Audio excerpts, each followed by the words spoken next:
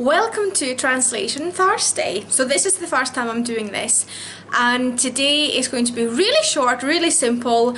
I'm basically just going to explain the paces of the horse in English and in Norwegian.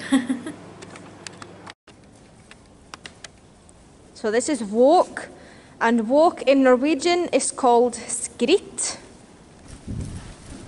This is trot, and in Norwegian this is called trav, and this is canter, and canter in Norwegian is called galopp.